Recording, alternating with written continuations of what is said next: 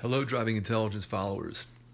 Today I want to talk to you about a 2006 Hyundai Santa Fe. It has a 2.7 liter V6 engine, and this car came to me for diagnosis from Brenda, who is following the Driving Intelligence Facebook page. She indicated that she's had continuing problems with this vehicle recently that involve starting difficulty and also recently stalling in traffic. Obviously, this is a safety issue. Brenda had originally taken this vehicle to her mechanic, and her mechanic had told her that this is likely the PCV valve. Now, my first reaction to that is confusion. I've never heard of a PCV causing starting problems nor stalling in traffic unless there's a significant vacuum leak associated with that. After asking Brenda several questions, I asked her if she had had any codes pulled on the vehicle, and she said no. So Brenda and I agreed that we would meet, and I would actually perform a diagnostic test on her vehicle. As you can see by the diagnostic test here, the general conditions for the vehicle, I was looking at fuel trim values, indicate that the car is running rich, and but it's not severely rich. With a car that has 250,000 miles on it, these numbers aren't alarming. But when I pulled the codes indicated to me that there were fuel trim issues that I just mentioned, but also a problem with the EVAP system.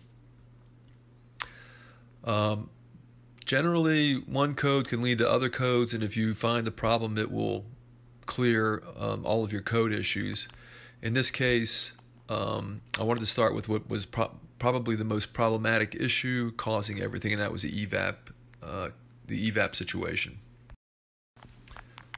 The reason I picked the evaporative control system was that problems with this system, since it's connected to the vacuum of the engine, could cause fuel trim issues or vacuum issues that would result in either rich or lean conditions of the vehicle. So I wanted to pretty much check the evaporative control system to see if it was functioning properly. Now, one of the best friends out there is the internet, and I did some research, and it turns out that that the evaporative control solenoid, or the valve, is one of the biggest problems being experienced with these Santa Fe's in causing starting problems and stalling. So from that point, we decided to locate the evaporative control valve and see if we could find any obvious conditions that would indicate a failure in this system.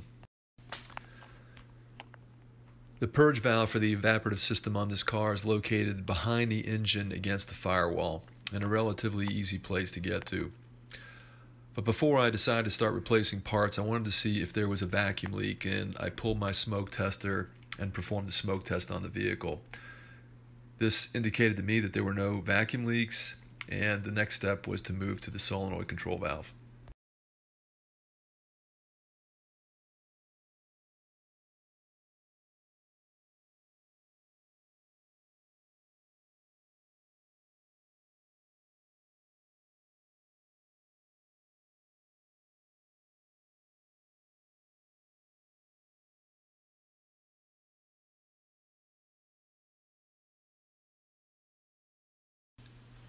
After the new purge valve was installed, the vehicle was reassembled, and before putting on the engine cover, the engine was test run, and I pulled codes once again.